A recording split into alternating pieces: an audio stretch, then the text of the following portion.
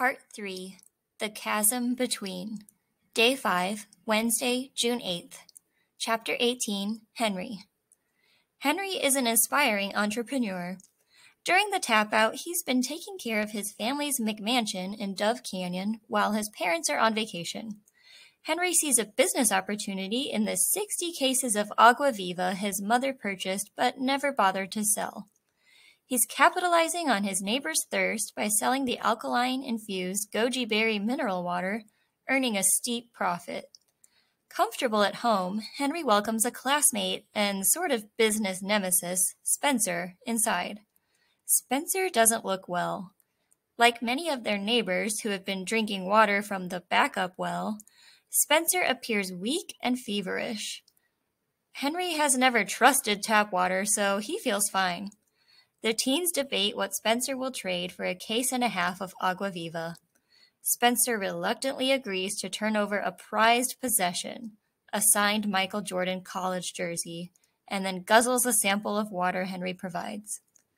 Noting Spencer's desperation, Henry tells him he wants a bottle of expensive scotch and an autographed football in addition to the Jordan jersey. Spencer agrees without argument. Chapter 19, Alyssa. Alyssa, Garrett, Jackie, and Kelton arrive at the dry fountain at the entrance of the Dove Canyon subdivision. They're able to enter because the usual security guards are absent and the gate has been dismantled. The streets are silent and the lawns are dead. The residents allegedly had water 2 days longer than everyone else because of the backup well, which may have made them a target for people out of their minds with thirst. Jackie promises to use the gun if necessary. Despite their hesitations, the group heads towards Alyssa and Garrett's uncle's house. Uncle Basil is surprised to see them. His sickness is obvious. His girlfriend Daphne is also ill and resting upstairs. Kelton realizes both of them likely have dysentery from the poisoned well. It's lethal and highly contagious. They have to leave immediately. The entire subdivision might be suffering the same symptoms. Jackie asks for some supplies to treat her wound and heads upstairs. Alyssa considers stealing the antibiotics from Jackie to treat her uncle. Instead, she begs Uncle Basil to leave, but he won't abandon Daphne, who is too weak to travel. Chapter 20, Jackie. In the upstairs bathroom at Uncle Basil's house, Jackie finds what she needs to treat her wound and takes another round of antibiotics. As she leaves, she's drawn to an open bedroom. The room emits a foul smell, and Jackie sees Daphne in the big canopied bed. She appears dead. The smell is overpowering as Jackie gets closer to Daphne.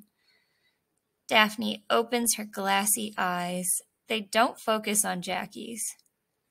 Death is near. Jackie realizes the situation must be the same in the surrounding houses. The subdivision is an upscale morgue.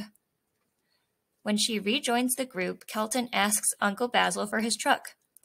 He sheepishly admits he traded it to a kid up the street for some agua viva.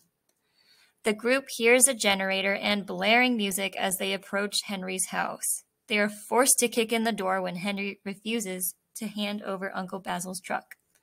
Henry points a gun at them. In a fit of rage, Kelton restrains. It turns out to be a realistic-looking toy. The group is ticked off that Henry is living in the lap of luxury while everyone else is struggling to survive. They turn on his TV and learn through CNN that the tap-out is a national story. Everyone in Southern California has been ordered to evacuate. Help is supposedly on the way. People are headed towards Lake Arrowhead and Big Bear Lake, but many aren't coming out of the woods. Kelton assures the group that he plans to take them to a different part of the forest. Chapter 21, Henry. Henry's dislocated arm pains him, and he's sobered by the news coverage of the tap-out. He decides it's in his best interest to leave Dove Canyon and goes to check on his stock of agua viva. He realizes that his last box contains brochures, not mineral water. He tapes it shut as Alyssa walks in. He negotiates with her. She can have Uncle Basil's truck on the condition that the group takes him too. Alyssa agrees. Henry and Viva. Jackie drives them out of the subdivision. They make small talk about the letterman's jacket Henry insists on wearing despite the 95-degree heat. It shows his last name as Roycroft. The conversation turns to family heritage. Henry chooses his words carefully. He wants the group to see him as a hero, not a threat. Snapshot 1 of 2. CH-47D Chinook. Alice Marasco is a helicopter pilot. She's unaccustomed to flying emergency missions, but martial law has been declared. The National Guard is now in charge and has commanded her to deliver water to an official evacuation center. Alice is concerned about her uncle, who is in a nursing home in the heart of the tap-out. She knows the residents of these facilities are often overlooked. She tries to catch a glimpse of his home, but is unsuccessful. She's emotional as she flies over the makeshift evacuation center where thousands wait for aid. By her calculations, at least 9 in 10 people will go without water today, despite the efforts of first responders like herself. Snapshot 2 of 2. Target.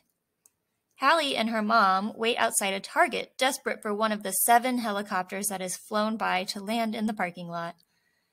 They should still have the water Hallie's mom wrestled away from Alyssa at Costco 4 days ago. But Hallie's mom wasted it by watering houseplants and washing her hair. Hallie walks over to the shade and spots a friend named Sydney who reveals a water bottle. Hallie's sip turns into a swig. She's so thirsty. Sydney explains that she got the water from a scruffy man in a red VW van parked nearby.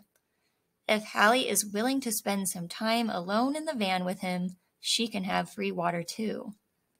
Hallie is horrified. But after a news helicopter flies over the lot, she decides desperate times call for desperate measures. She walks towards the van.